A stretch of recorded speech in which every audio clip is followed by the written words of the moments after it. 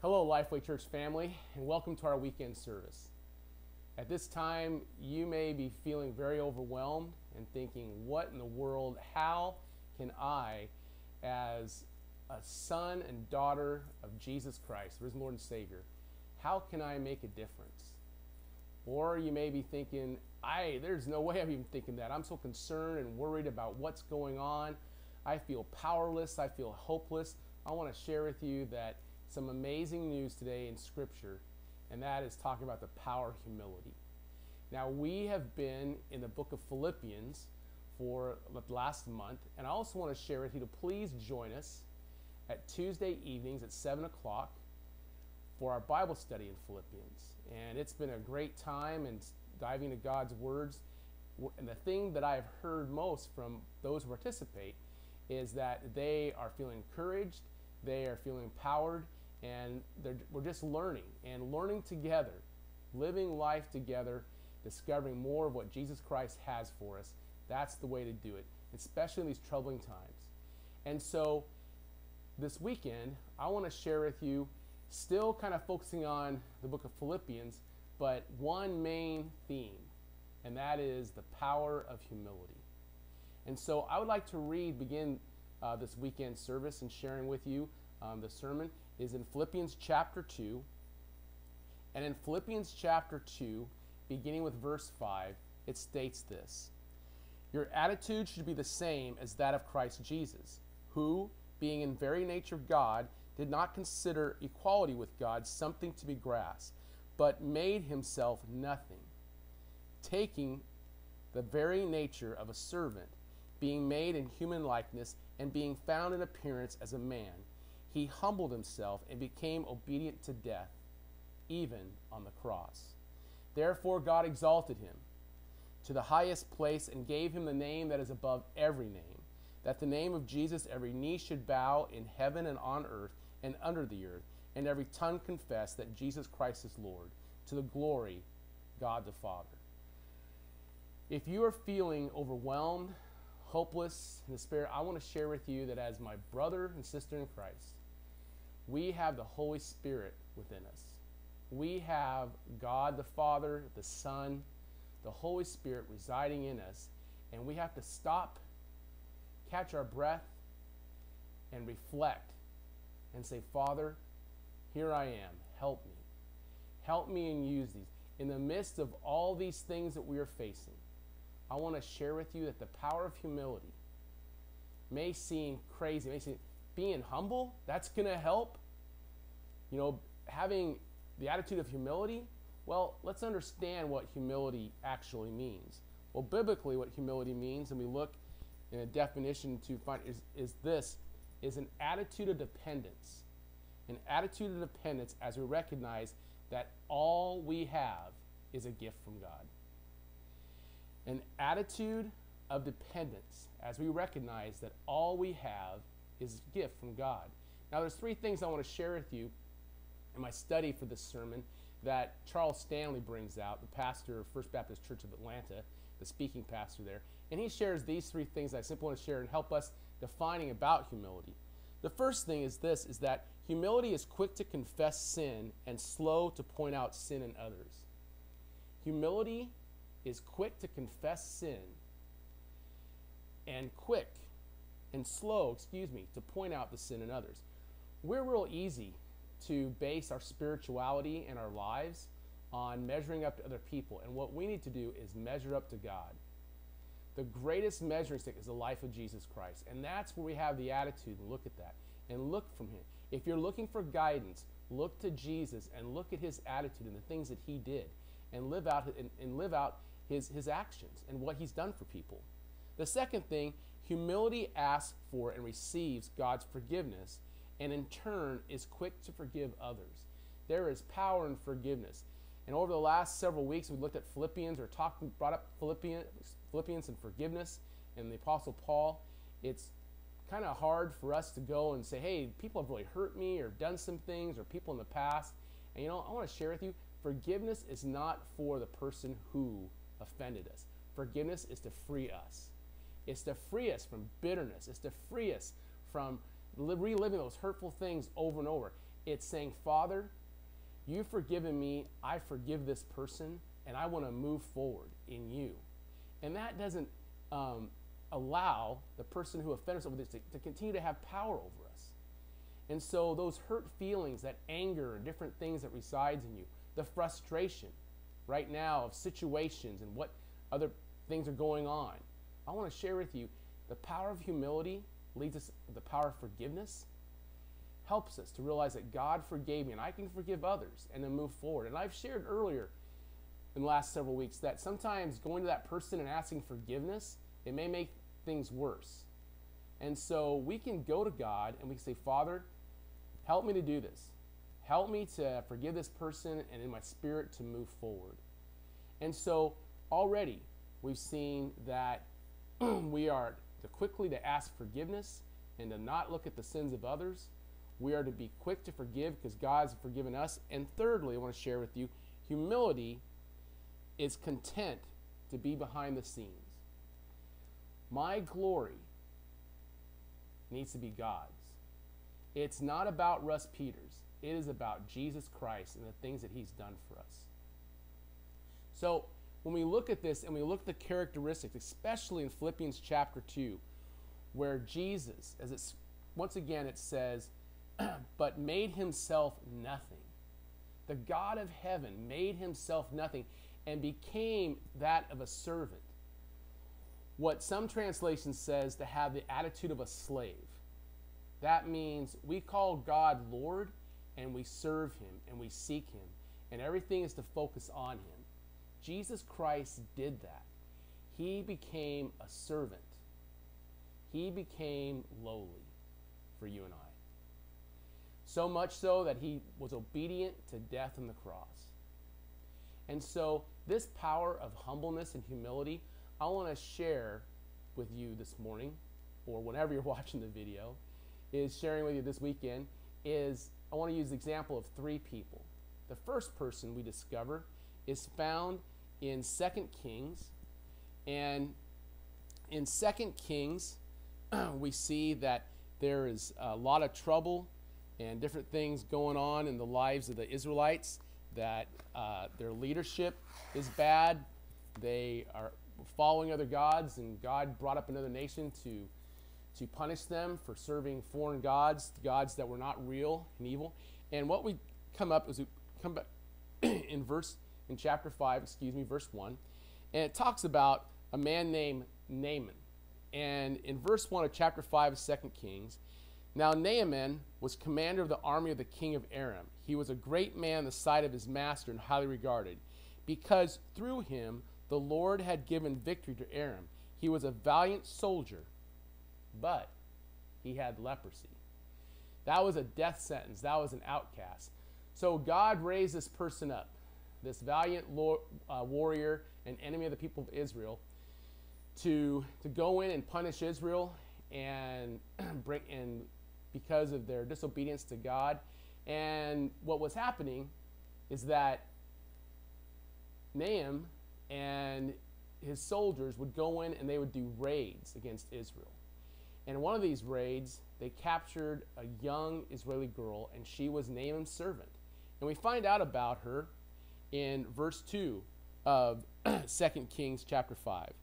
Now bands from Aram had gone out and had taken captive a young girl from Israel, and she served Naaman's wife. Now listen to this. So already I've told you that the Israelites were being punished, that they were serving other gods, and God used Naaman and his army to come and punish them. And one of their raids, the scripture says, they took this young girl. Can you imagine being whisked away from your family and forced to serve in this household of your enemy? And I want you to listen to this attitude and listen to this humbleness that the servant girl did for Naaman, her enemy. She said to her mistress, "If only my master would see the prophet who is in Samaria, he would cure him of leprosy." Now, the rest of the story is pretty amazing. And just sharing with you is that Naaman takes this young girl's advice. He goes to Israel. And here's something amazing. The enemy, the king of the enemy country, and the greatest warrior of that enemy country. They listened to God more than God's people. And so during this time, the people of Israel were not following God as well as they should have. But here their enemy decided, hey, okay, I've got nothing to lose, so I'm just going to go ahead and do this. And so he goes and meets with the prophet Elisha. And he meets with the prophet Elisha, and Elisha tells him to go down to the Jordan River. Now, I know it sounds really romantic and everything else about being baptized in the Jordan, but for the most part, the Jordan River was the Israelite sewer system. And so Naaman wasn't very happy about being told to do this. And his soldiers had to convince him to go and down to and to follow Elisha's commands. And so he did it. And by following God's commands, he became clean. He went back, and he was a believer. He said to Elisha, he said, I ask you this, is that please forgive me, and God forgive me that there's times I have to hold the king up when he goes into these foreign gods, and when he kneels, I have to kneel with him. And he's bringing all this stuff out. Here's this enemy of Israel that he feels bad about having to bow with the king to this foreign god. And it was during that time, the Israelites, they didn't care. And that's why they're being punished. But in all of this, I want you to hear this, is how God loved his people and cared for them, is that the attitude of the slave girl. You know, her name is not even mentioned. It says here, and share with you in one of my devotionals, it says, the little girl's faith and Naaman's quest contrast with the stubbornness of Israel's king. A leader in mighty Aram sought the God of Israel's own king when the leaders of Israel would not. We don't know the little girl's name or much about her, but her brief word to help her mistress brought healing and faith in God to a powerful Armenian captain. God had placed her for a purpose, and she was faithful. So what do we learn from this young girl who was torn away from her family and the attitude that she has? Well, here's the question in my devotional that I want to share with you. Where has God put you? In what situation does God have you to share his love with others? And also, no matter how humble or small your position, God can use you to spread his word. And we're to look for opportunities to tell others what God can do. There's no telling who will hear your message. If you're feeling overwhelmed and thinking, man, I don't know what I can do, you are a child of the King. And praying and asking God and seeking him, say, Father, show me what you would have me to do. Even in the midst of situations, he will. He loves you, and he cares about you. And we never want to lose the fact that there is a plan and purpose that God has for us, and to seek him daily. And as we seek him, the overwhelmingness, the fear calms down. And yet, we are not going to do that if we don't live in the power of humility, if we don't live in the same attitude of Jesus Christ. Another individual I want to share with you is one of my favorite characters, and sometimes people say pastors have a theme and they always go back and talk about this or that. It's always the same thing. Well, if anything, my theme is the character of Jonathan, the Prince of Israel. And I love his attitude and the things. I just want to share some things about Jonathan. You find out about him after David kills Goliath in 1 Samuel. And he was Saul, the first king of Israel's son, and Saul disobeyed God. And Scripture says that because of his disobedience, the Spirit of God withdrew from Saul. And Saul, he could have made some choices. He could have repented, but he never did. And so what happened is God took the kingdom away from him. And God called the prophet Samuel to go and anoint David and to bless him to be the next king. Well, after David killed Goliath, Saul's son Jonathan and David became friends. They were loyal. Their friendship was something that they didn't let anything. They trusted God. They didn't trust each other and depend upon each other. They trusted God in their friendship. They were loyal, and they protected each other. And so Jonathan, he was the next in line to be the king of Israel. But instead of that, he trusted God. He trusted him. In chapter 20, what we see is that when he finds out that his father is pretty much determined to kill David, he meets David out in the woods and they make a pledge together. And so at this, it says in verse 41 of chapter 20 of 1 Samuel, talking to a young boy that was carrying his arrows, and David was hiding out in the field, waiting to hear from Jonathan about what Saul was going to do. Jonathan's, basically, I'm trying to think of the term, he shot, that's it. He shot some bows and arrows, he shot the arrows out of the bow, and sent them further and sent the boy to catch him. That was a signal to David, sharing with David that, hey, my dad wants to kill you, we need to talk, and let's move further. So this passionate conversation just shows the relationship and love they have for each other. And so verse 41 of 1 Samuel chapter 20, after the boy had gone, David got up from the south side of the stone and bowed down before Jonathan 3 times with his face to the ground. Then they kissed each other and wept together, but David wept the most. Jonathan said to David, "Go in peace, for we have sworn friendship with each other in the name of the Lord, saying, the Lord is witness between you and me, and between your descendants and my descendants forever." Then David left, and Jonathan went back to the town. Some of the things I want us to know about Jonathan's character is that loyalty was one of his most greatest qualities. It is the most selfless part of love. To be loyal, you cannot only live for yourself. And so loyal people not only stand by their commitments, they are willing to suffer for them. Jonathan is a shining example of loyalty. Sometimes he was forced to deal with conflicting loyalties to his father, Saul, and to his friend David. His solution to that conflict teaches us both how to be loyal and what must guide loyalty in Jonathan. It was truth and God's love. Jonathan realized that the source of truth was God, and it was God that demanded ultimate loyalty. If you look at the life of one of my favorite Bible characters who really points to Jesus Christ, Jonathan not only protected David from his father Saul, but he would eventually sacrifice his life protecting the people of Israel. Jonathan could have turned David in. Jonathan could have betrayed David because, hey, I'm going to be the next king, but he didn't, because loyalty to God was his highest priority. When we look at this, when we look at the things of what God has done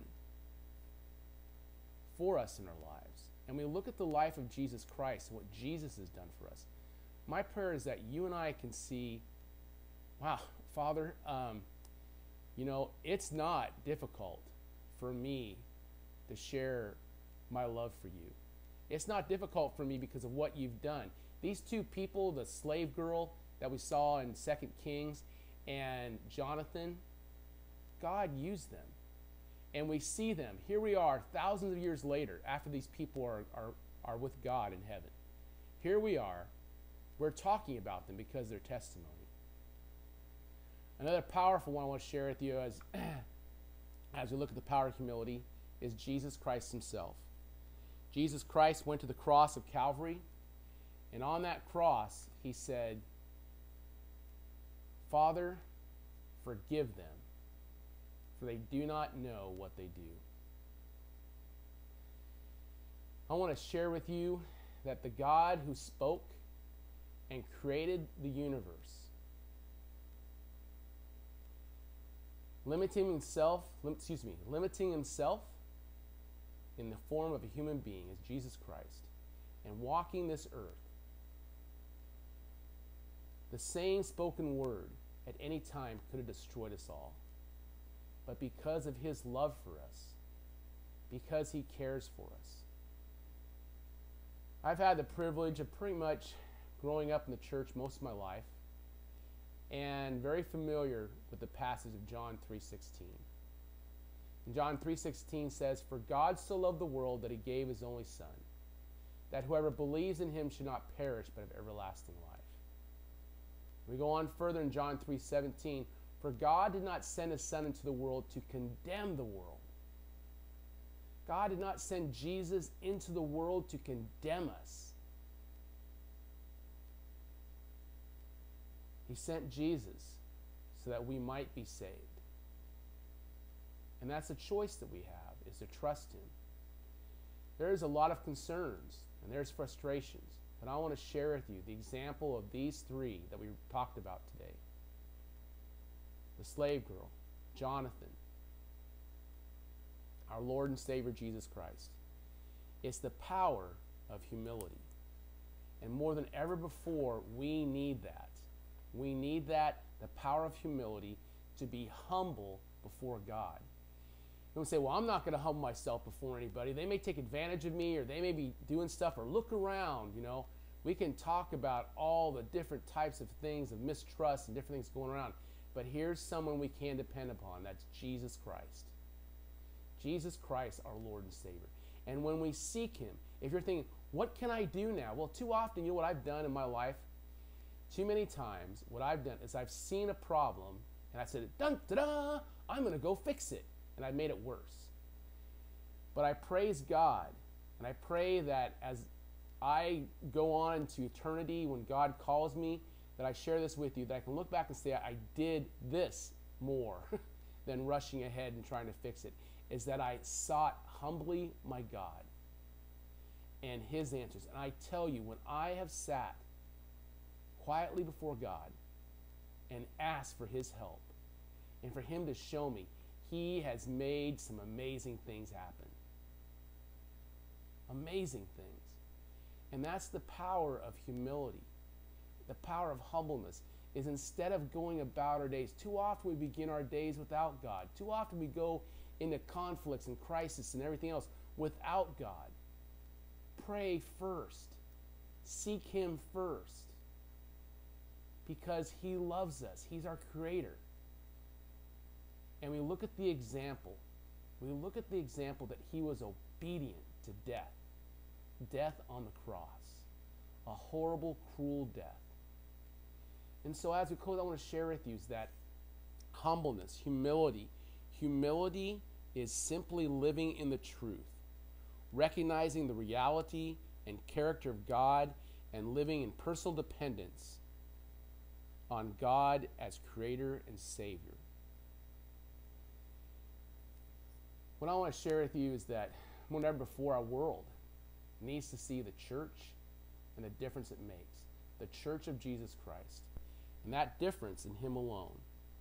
In his second letter to the Corinthians, Paul wrote of his thorn in the flesh, apparently with some form of adversity. The adversity drove him to his knees and caused him to do serious self-examination.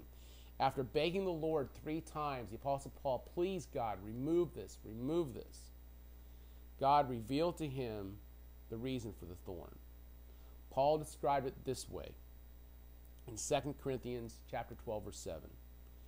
And lest I should be exalted above measure by the abundance of the revelations, a thorn in the flesh was given to me, a messenger of Satan to buffet me, lest I exalted above measure. The thorn in the flesh was God's way of doing some preventive maintenance. It was his way of assuring that Paul's popularity and special spiritual privilege would not cause him to think more highly of himself than he ought. What I want to share with you is we're living in times of adversity, in times of concern. And it would be really something that we could find a shortcut. My question today is not knowing how long or what's going on. And yes, as I'm talking to you, our county's going into stage 2.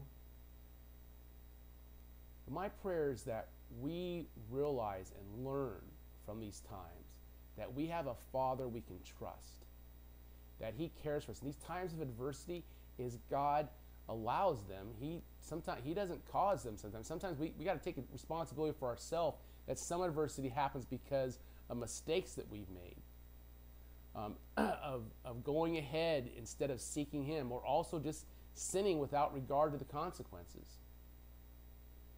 But that in the midst of these adversities, these things that are going on, is that you and I can realize that God is faithful and true, and he loves us. And there's no better place to be than to place our trust and our love in him and him alone. What that slave girl and Jonathan, they didn't realize is their character was pointing them to Jesus Christ. The Apostle Paul, as he talks about the thorn in his flesh, and sharing with you, is that it was there. He even realized, hey, this happened so that I would stay humbly before God and seek him. Paul knew his attitude. Paul knew his behaviors. And God placed within Paul something just to keep focused on God. My prayer is that you and I, instead of looking at everything else saying, man, I need to do something or just anything. Well, it's not about us. It's about the glory of God and what he has called us to do. And he's called us to seek him with all our heart, soul, mind, and strength. And when we do that, we come in place. We come in line. We come in relationship with God, who gives us wisdom and makes things better than we can ever imagine. As I close this morning, I want to share this with you, is that a humble person can count on productivity and peace. They entrust the results of the labors to God and credits God for success. That person, his life is very bright. Oswald Chambers says this: to say, thank God, I know I am saved and sanctified, is in the sight of God of humility, the attitude of humility. It means you have so completely abandoned yourself to God that you know he is true. I want to read that again. To say, thank God, I know I am saved and sanctified, is in the sight of God the most powerful thing of humility. It means you have so completely abandoned yourself to God that you know he is true. That word abandon may seem foreign. What's that?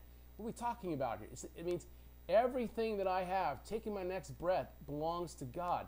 But what about all the circumstances around us? What about all this? Stop. Say, Father, here I am.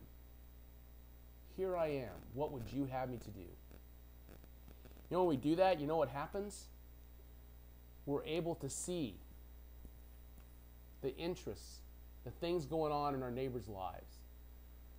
When that happens, the power of humility allows us to see God showing us the concerns in our own family, in people around us, how we begin to view people, not like, well, this person, man, they're annoying or something about them. No, it stops as, what would you have me to do in this situation, Lord? Instead of, get me out of here, God, God's saying, I love you, and I have you here for a purpose.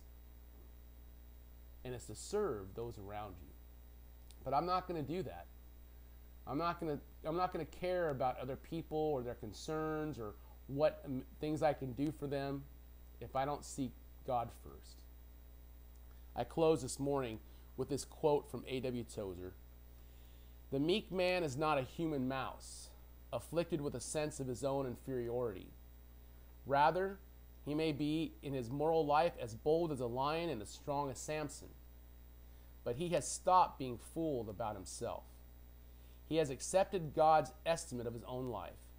He knows he is weak and helpless as God declared him to be. But paradoxically, he knows at the same time that he is in the sight of God of more importance than angels.